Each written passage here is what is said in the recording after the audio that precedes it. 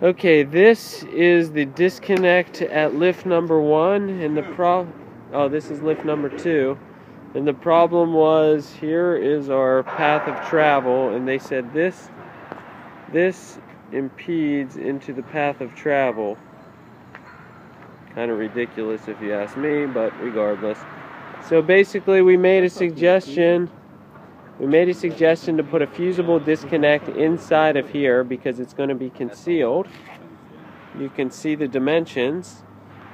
It was answered that the fusible disconnect was okay, and then what happened is the elevator guys said that this would not be per code.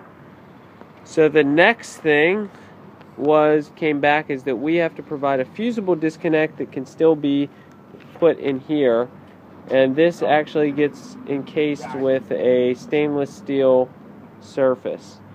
Now we suggested to keep this here and just put a wing guard, but that seems to continually get rejected, so we need a solution here. So you see the depth here for this, and then Lee, what is the depth of this thing?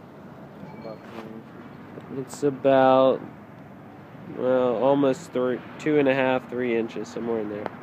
So that's lift number 2. Yeah. There you go. Alright, lift number... Okay, the other option on lift number 2 is to move the disconnect to the other side.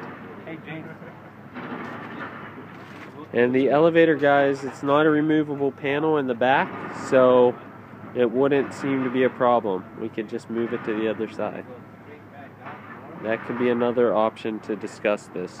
Either that or a wing guard, I think, would be easier than changing out the disconnect and moving it inside there.